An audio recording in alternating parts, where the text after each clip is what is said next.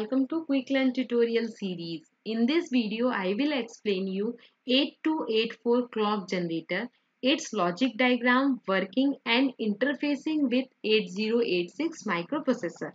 So first I introduce 8284 clock generator. 8284 clock generator is basically an IC developed by Intel Corporation. 8284 clock generator basically generate a clock signal for 8086 or 8088 microprocessor and other peripheral devices. 8284 is an important component of 8086 or 8088 microprocessor because it generates clock signals for both the microprocessor. Without clock generator, it means 8084, it required many additional components to generate the clock in an 8086 or 8088 based microprocessor system. The basic function of 8284 clock generators are: it generates clock or timing signal for 8086 or 8088 microprocessor. It produces reset synchronization signal, ready synchronization signal, TTL level peripheral clock signal, which are very essential and important signal for 8086 microprocessor. Now features of 8284 clock generator. As I have already told, 8284 clock generator produce stable clock signal for 8086 or 8088 microprocessor and other peripheral devices. Along with the clock signal, it also generates some ready or reset signal for 8086 or 8088 processor. 8284 clock generator available in 18-pin DIP IC. It means dual inline package. 8284 operate in plus 5 volt power supply. It can use external crystal or TTL external signal as frequency source. 8284 is capable of clock synchronization with other 8284 chip. 8284 generate the system reset output. It provides synchronization between local ready and microprocessor ready. These are the some features of 8284 clock generator. Now the logic circuit and working of 8284 clock generator. This is the logic diagram of 8284 clock generator. As I have already told, 8284 clock generator generates some important signal just like reset signal, oscillator signal, peripheral clock signals and ready signals for 8086 or 8088 microprocessor or other peripheral devices. So the logic diagram is divided into three sections. The first is reset section, clock section and the ready section. Here I discuss all the section in detail one by one. First is reset section. Reset section produces reset synchronization signal at its output. It basically composed of two components, the Smith trigger and D-type flip-flop. The function of D-type flip-flop is to ensure the timing requirement of 8086 reset. The reset section produces a reset output. This reset signal is applied to the microprocessor on negative edge of each clock cycle. And 8086 microprocessor sample this reset signal at each positive edge of the clock cycle. Now the second is clock section. Clock section basically produce three output signal: oscillator output signal, peripheral clock signal and the clock signal.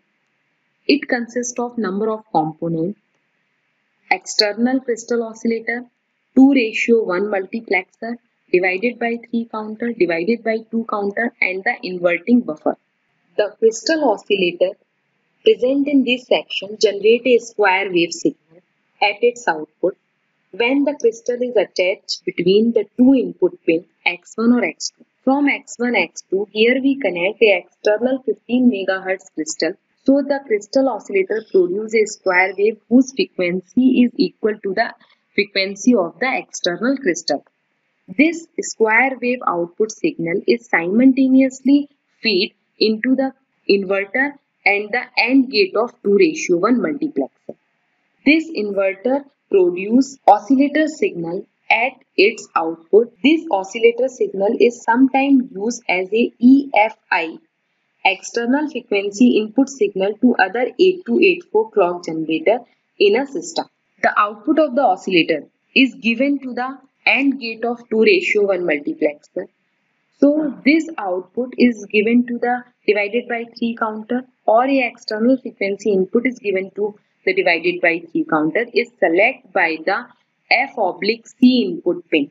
The function of the F/C input pin is to choose the frequency source of 8284 clock generator. If this F/C pin is high, it means it is logical 1. A external frequency input signal is given to the divided by 3 counter. If this F/C is low, it means logical 0. The square wave produced by a crystal oscillator is feed into the divided by 3 counter. Now the output of the divided by 3 counter is given to the D-type flip-flop of ready section that provide timing for ready synchronization. The output of the divided by 3 counter is also given to the divided by 2 counter that generate a PCLK. It means peripheral clock signal at its output, which is given to the peripheral devices having low frequency requirement just like 8254, and the output of divided by 3 counter is given as a clock signal to the 8086 microprocessor. So this is the function of clock section. Now the third section is ready section. Ready section generate ready synchronization signal. This ready signal give information regarding whether the processor is ready for operation or not. If the ready signal is low, then this show the wait status of the processor.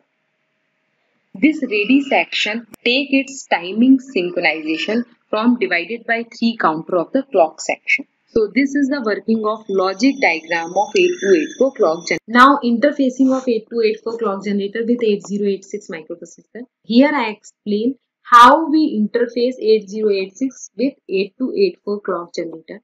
This is 8284 clock generator. This is 8086 microprocessor. The clock signal generated by 8284 is given directly to the 8086 microprocessor, which is 5 MHz. The reset signal is directly given to 8086 microprocessor. The peripheral clock signal is given to the device having low frequency requirement just like 8254. X1, X2 is the input pin of internal crystal oscillator which is connected to a external 15 MHz crystal. Here we see F/C, it means frequency oblique crystal or clock synchronization pin are grounded to select external crystal. This is the description of interfacing of 8284 with 8086 microprocessor.